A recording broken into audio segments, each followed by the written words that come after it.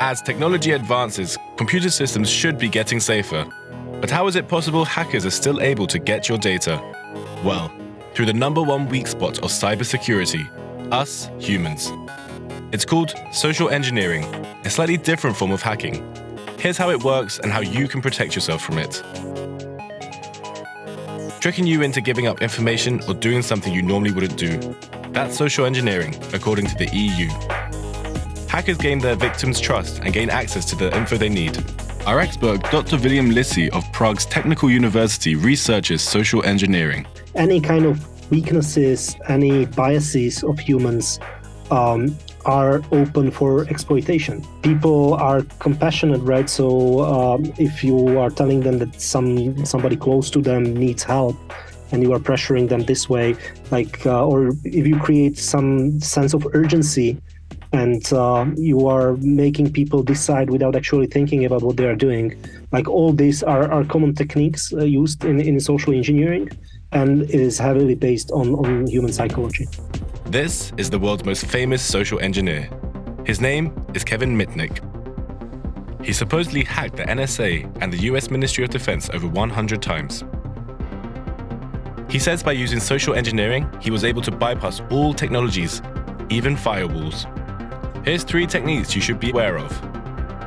Phishing is probably the most known and most frequently used form of social engineering. Have you ever received an email in your account that seemed, well, a little fishy? Hackers can build emails that pretend to be from companies like PayPal or Facebook and ask you to change your password. If you click on the link, you're redirected to a lookalike website and asked for your password. Once the hacker has your account details, they're in, and they can do whatever they want with the information. Second, pretexting. Hackers will pose as IT specialists or someone from your bank and call you under a false pretext. They work by first establishing a connection with you. This requires a lot of social skills.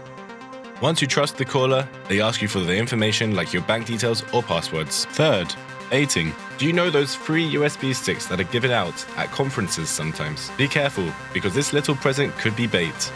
Once you put that USB with malicious software into your device, it can affect your computer with malware and grant the hacker access to all your data. 3 ways to protect yourself. Be suspicious. Question emails that look suspicious.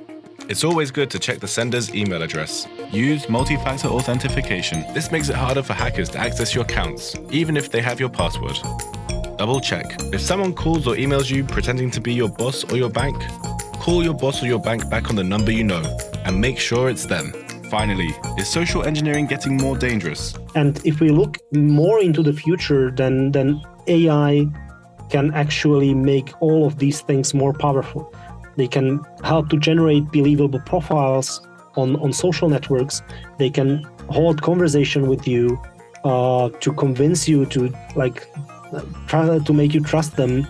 They can talk to you for days without much cost to them using some advanced chatbots. And I really believe that eventually the social engineering attacks run by AI systems will be as so great, perfect, and unbelievable that without some technical tools, it will be impossible for a human to just recognize it. And at that point, you will really need some help. What do you think? Should we be more worried about social engineering